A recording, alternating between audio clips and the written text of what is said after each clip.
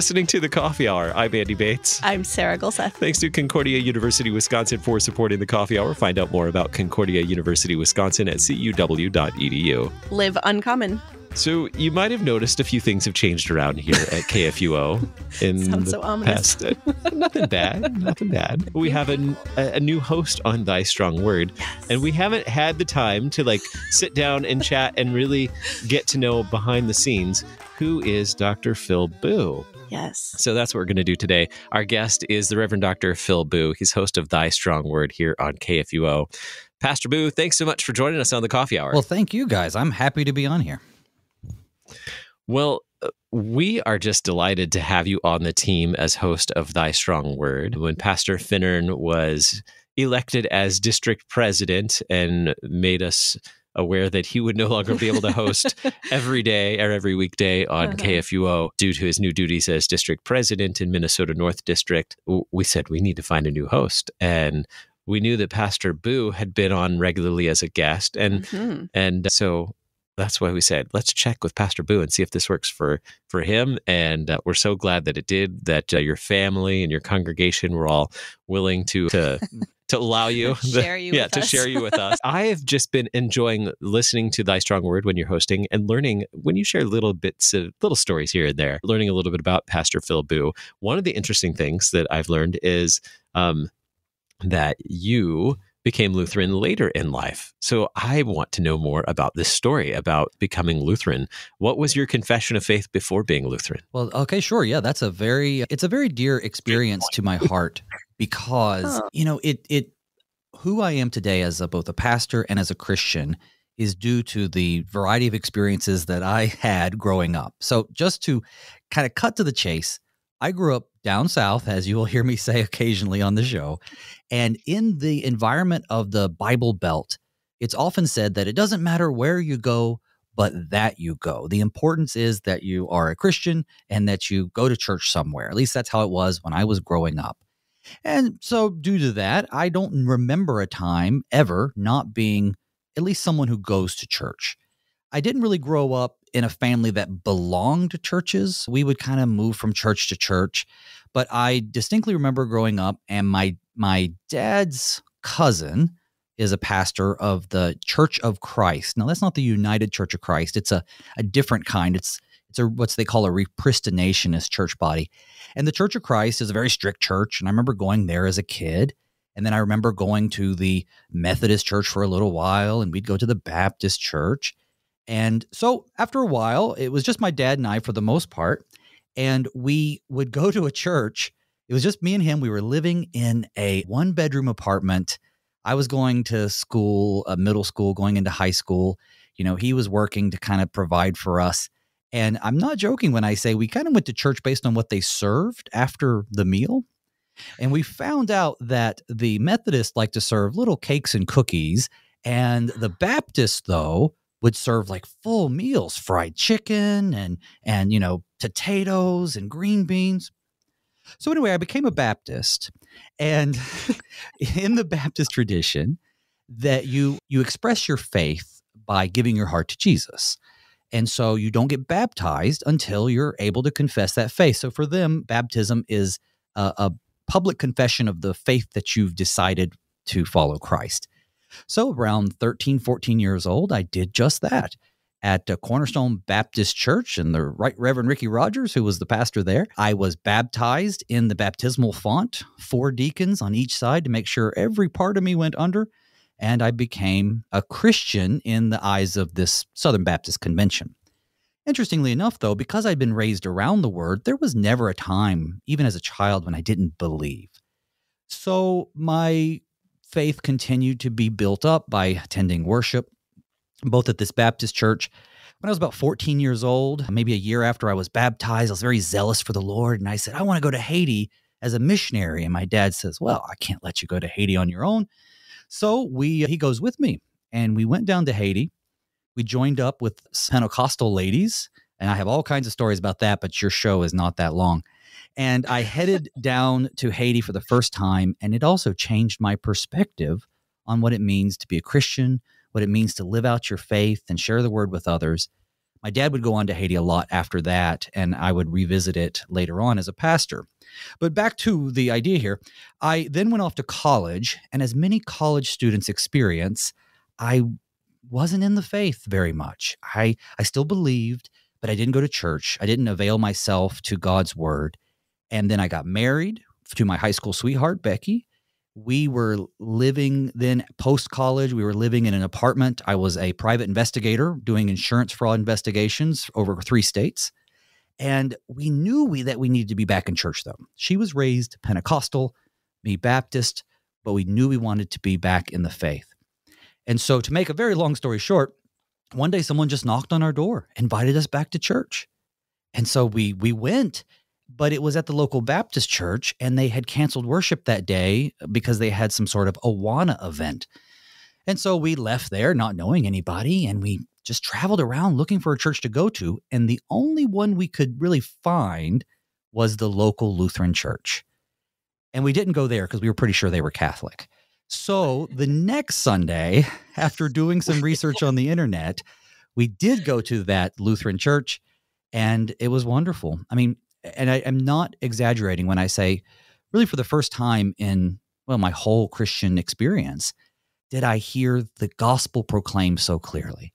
You know, you can hear a lot of how to live and how to please God, and certainly that Jesus died for you, but then there's always this, so you must, or, you know, you were saved by faith, so all you have to do is believe. And then for the first time in the liturgy, I hear the words of God being spoken to me, and I respond with the word of God. I hear the clear gospel proclaimed, and we were hooked. And then within 6 months, I was chairman of the Board of Divine Service. My wife was head of Altar Guild. And then a year later, I was teaching a second adult Bible study class. So, you know, fresh meat in a Lutheran congregation doesn't get to sit around doing nothing for long. Now, that's the story you're talking about, maybe? Mm-hmm. That's a good one. It is. Man, there are so many tangents in there. I wish we had about 3 hours. Well, I have unfortunately been on those tangents. Yeah. But I will say, after going to seminary, I felt a little behind because I was with so many brothers who were lifelong Lutherans, and some of their dads were pastors and their granddads were pastors. And I went up to one of the professors, and I don't actually remember his name. And I said, Professor, I just feel like I'm so behind. And he told me something that also changed the way I thought about my ministry. And that is, with my experience, I'm going to be able to connect with Lutherans with Christians who have been in all these other different experiences in ways that maybe a lifelong Lutheran would have a little bit more difficulty.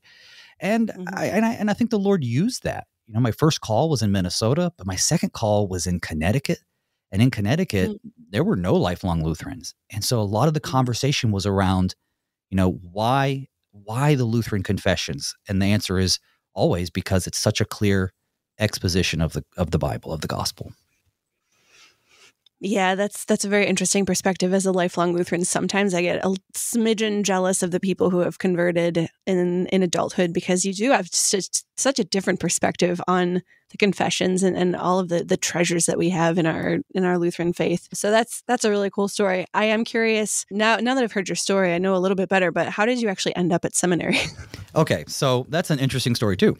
So I was teaching the second adult Bible study, and I went to the pastor and I said, I kind of like this. When I went to undergrad, initially I wanted to be a band director.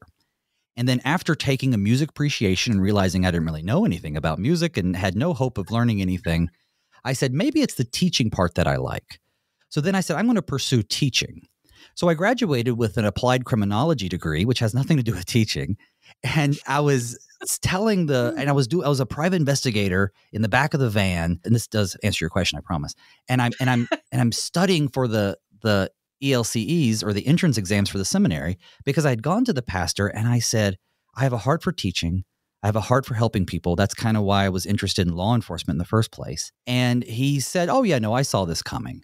And he put me into the program. I went and interviewed with the district president and got approved. I told my wife, I said, this is what I think I'd like to do. She agreed. We sold just about everything we owned and then headed to St. Louis to an apartment that we had rented sight unseen. And that's sort of how it started. Yeah. Wow. What a story. So since we're talking about education and, excuse me, in the seminary as well, there is a doctor in your title. Yeah. So what did you study and why? So in my first call, I said, I think I either want to join the military as a chaplain or get a DMin. And one required more exercise than the other. So I decided to apply to Bethel University, which is in St. Paul, Minnesota. It is a church-run university. They have a great private school and seminary. It's operated by what used to be called the General Baptist Conference, but I think it's called Converge Worldwide or something like that now. And the track that I went into was congregational care and counseling. It was an emphasis on taking care of people, counseling people, use effective methods through their real issues. Because one of the things that they do a good job at our seminary with is introducing pastors to the concepts of soul care, but also mind and body care. But the problem is, it's just not enough time in our formation to really dig into those things deeply. And I had found myself involved with that a lot in the parish. So I went and I did this track. But then toward the end, when it came time for my dissertation and project, my emphasis had shifted just a little bit to catechesis. So my dissertation is called Cooperative Catechesis, Equipping Parents and Pastors to Raise Children in the Faith. And that's a mouthful, but the short of it is this. It's nothing new. It's just returning to the Word, returning to the confessions, and returning to what we all know, and that is that parents are the primary teachers of their children. And the church is here to obey the fourth commandment by helping them do that. But the question on the table is, how do we equip parents to do that? Early on in my ministry, I thought, parents are just lazy and they don't want to teach their kids. And then I became a parent and realized, wow, no, it's that we just don't know how. And instead of just taking that from them, saying, okay, well, just send them to confirmation class and we'll take care of it, we really should be more interactive with parents, equipping them. And that's what I've been trying to do ever since, to varying degrees of success. We're meeting the Reverend Dr. Phil Booe, host of Thy Strong Word today, hearing his story, a little bit of behind the scenes and who he is. And it's a great story. We have more to share in just a little bit. You're listening to The Coffee Hour. I'm Andy Bates. I'm Sarah Golseth.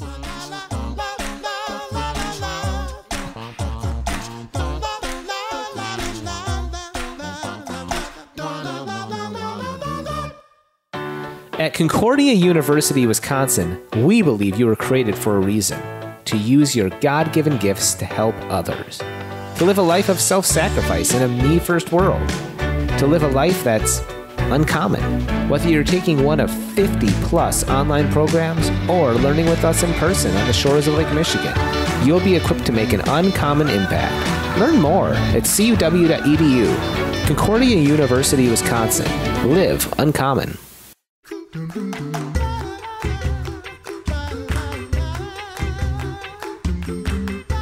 Welcome back to The Coffee Hour. I'm Andy Bates. I'm Sarah Golseth. Today, we are sharing with you the story behind the scenes of the Reverend Dr. Phil Booe, host of Thy Strong Word here on KFUO. And I realized there's one phrase that we should clarify when you said you were when we were talking about getting your doctorate, and you said you were going to get something or get a demon. And we need to clarify that you are not going to get a demon, but a D-min. That's right. It's correct? A doctor of ministry degree, which is, it's a little more practical of a degree than, say, a doctorate of philosophy or a PhD. Both are very effective and useful in the church. D-mins are typically sought after by guys who, want to stay in the parish and keep doing great things on the front lines, but would like to be, better equipped to help minister to their congregation. So yeah, D.min. It's unfortunate that we've abbreviated it in that way. Yeah, right. You say it too fast and it gets real dicey. Our pastor has a demon. Wow. Yikes. Anyway, moving on. I'm curious if you have any radio experience, or is this kind of your first foray into hosting and being a part of a radio show like this? So in 1991, when I was around 11 years old, my parents got me one of those little megaphones with buttons on the back that you could press like a 3-digit code and it would play some. Yes. So I had one of those too. Yes, I love that. So I would open the window of the little trailer house that we lived, and I would host my own radio show for the whole mountain, anybody that could hear. And I would play the same 6 songs. It was more like a DJ experience, but then I would have commentary in between. And so I'm not sure anybody ever heard that, but that would have been my first foray into radio. We have similar stories. Yeah, I mean, and then next, I did get interested in things like, I was always into CBs and stuff, about 10 years too late. And then as a pastor, a brother in ministry got me interested in ham radio, which I would think I was about 40 years too late for that. But I do have a general license in ham radio, so don't know if that counts, but I just loved talking with people. I love being behind the microphone. I really enjoyed it. So when I was in Connecticut, just sort of fast forwarding a lot, I had the opportunity to be on the radio a little bit through recording devotions for a local Christian radio station. Fellow pastor got me involved with that. And that was exciting. You go down to the radio station and you record into the can and they put them out there. It was a fun experience. Of course, they still, I think, used reel to reel, and they had like one of those AP machines that would, type out the news. So it was a pretty old radio station, but it was exciting to see that. And so then when I had the opportunity to be on KFUO in various capacities, I think the very first time was doing one of the little sermonettes. I jumped at the chance, nervous, but I enjoyed it. And then with good friends like Pastor Tim Apple and President Brady Finnern and Pastor Sean Smith, who had been doing a show on KFUO, I just felt at home with these guys being on their programs and very much enjoyed it. So I was very happy when you guys reached out. Well, we're glad that you said yes, and certainly glad to have you on board. Speaking of hosting Thy Strong Word, you've been doing that for a few months now. Let's see, how long has it been? What was that, June, July? I don't remember the beginning now. I can't either. August 1st. It was this summer.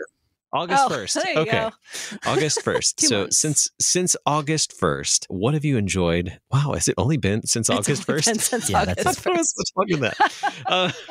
What have you enjoyed most about hosting Thy Strong Word? The really great thing is the ability to connect with pastors whom I would have never really connected with. I mean, I'm friends with like 1,200 pastors on Facebook, but that's not really connecting with them. So being able to study the Word, in a public forum, but just to connect with all the amazing talent that is out there in your congregations. And so for those listeners who are thinking about, what's the benefit in Thy Strong Word for the pastor who's the guest? And I don't know. They're really putting in the effort, and it's for you. They're not trying to get a name for themselves. They desperately love the Word. They want you to be connected to it. And so a joy for me is being able to show listeners and parishioners just how blessed they are to have their pastors. I want these pastors to shine in the eyes of their parishioners, because the LCMS, and one of the things that truly drew me to this, denomination, so to speak, was how well prepared our pastors are for serving their people. And so hopefully through the show, I continue to be able to show that, but that's what I've enjoyed, both learning and sharing with the different pastors around the Synod. Okay, so on the flip side of that, what's been most challenging? I think the most challenging thing is that we are not face-to-face, right? So over the radio and not even in studio has the added difficulty of making it a little difficult to know when to chime in, to know when someone's done talking, to see their face, because when you're talking to someone face-to-face, you can kind of see them grimace if you say something they don't like, and you can expand on that. So it's a little difficult doing it at such a distance. I think the other difficulty, too, has been that I enjoy going live, but some of the episodes are recorded, and I don't think that's a secret. And the recordings are a little more challenging to fit into the schedule. So, it's a balance. Sometimes I'll be talking live about chapter 11, and then that evening recording one that's going to be chapter 16, and the next day be live with chapter 13. So it's not very linear. So there's a lot of little bitty things that add up. But, these are things that are easy to overcome as you get more experience. How has hosting a daily Bible study been beneficial to you or to your congregation? One thing that people don't always consider is that pastors are always in the Bible for other people. And while I suppose the radio station and the radio program, Thy Strong Word, can count for that, it also has given me a very structured way of being in the Bible for myself. I enjoy hearing what other pastors have to bring to the table. Frequently, I'm writing down, oh, that's a great idea. And because in theology, nothing's really new under the sun, all we are doing is finding out new ways to communicate eternal truths. And so, yeah, I've grown in that ability. And even in my own Bible study at my congregation, I have a couple Bible studies. I'll happily go, oh, yeah, we were just talking about this on the radio. And people really do enjoy it. And I seem to have a decent little following here at the church, which is nice because people have additional opportunity to be in the Word. And that's what every pastor wants. Mm-hmm. Yeah. So now that you're a couple of months in, what are you looking forward to now that you kind of now that you're a bit on the roll and it's not so new anymore? What are you looking forward to in the coming months and coming chapters that you're going to be, coming books of the Bible that you're going to be studying? Right. Well, in a general sense, I'm really looking forward to finding more of my voice for the program, having the program be a little distinct and helping people connect better to the scriptures. In terms of topics coming up, we're getting ready to go into Daniel, which is exciting, and James. And then the next really long one is going to be Exodus. And so Exodus is going to be a deeper study than has been done in a little while. I know Exodus has been done many years ago, but that's another thing too. It's always great to see these things applied to current context, because the way that things are going in the world, we're always needing to take the eternal truths and apply them to our new situations.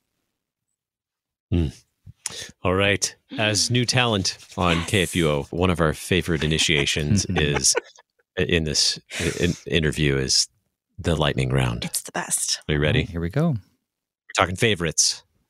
Favorite cuisine. I would have to say Japanese, specifically sushi, by a mile. Ooh. Yeah. You're Andy's favorite now. Love sushi. Sashimi, sushi, all of it. I'm hungry now. I'll even eat gas station sushi as long as it's sushi. Ooh. Wow. You survived that. That's brave. That's brave. Favorite book? Other than the Bible. Fiction, I would have to say Stephen King's The Stand. But it's been ages since I've read it. Nonfiction, I think most recently You Are What You Love, Spiritual Habit by James K.A. Smith. It's a great philosophical book. Interesting. All right. Favorite movie? I like bad movies. My favorite bad movie is Escape from Miami or Space Mutiny. These are both late 80s films. They're just terrible. They're awful.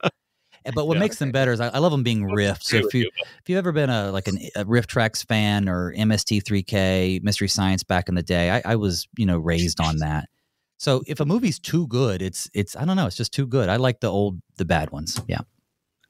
That's hilarious. All right, favorite ice cream, or if you don't like ice cream, favorite dessert? This is hard because I'm not a huge ice cream guy, but then so I think, well, what dessert? Oh, I know, key lime pie. Key lime pie. That's my favorite. Yep, easy. Okay. I can't believe I forgot it. I just haven't had it in forever. Got to go to Florida to get that. Yeah, that's right. That's right. Mm-hmm. Mm-hmm. Mm-hmm. All right. Vacation destination. So I grew up in the mountains, so I like the ocean. But more than that, I like anywhere historic.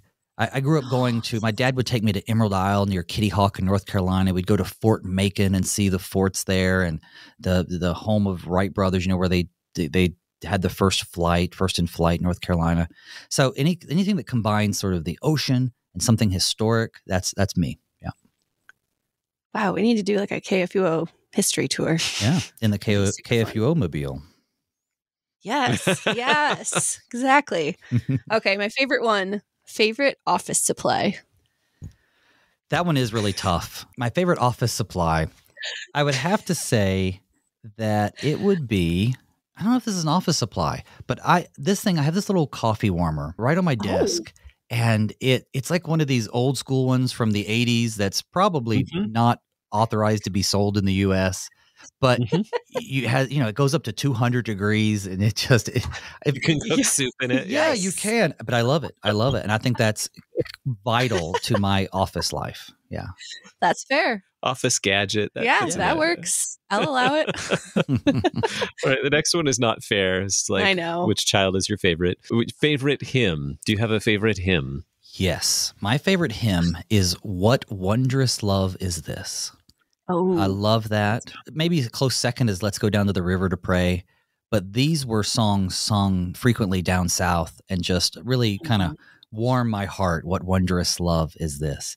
Now, you talked about, having to choose a favorite child or something. I'll tell you my least favorite hymn, hands down. I'll tell you that right now. It's Amazing Grace. Can't stand it. Can't stand it. Don't quit listening to Thy Strong Word because of this. But Amazing Grace I just grew up with it, and you would sing it every single time you got in church. So it's just overdone for me. But What Wondrous Love Is This? Keeping it positive, that's my favorite. There we go. The Reverend Dr. Phil Booe, host of Thy Strong Word, pastor of St. John Lutheran Church in Luverne, Minnesota. Pastor Booe, thank you so much for coming on for the initiation interview with us on the Coffee Hour. It's been fun. Thank you for the opportunity to be on Thy Strong Word, and I'll see everybody there on weekdays at 11 o'clock Central. You've been listening to the Coffee Hour. I'm Andy Bates. I'm Sarah Gulseth. The Coffee Hour with Andy and Sarah is a production of KFUO. To support the Coffee Hour and KFUO Radio, visit KFUO.org. You can also text KFUO to 41444 or send an email to gifts@KFUO.org. And you can call us at 800-844-0524. KFUO. Christ for you, anytime, anywhere.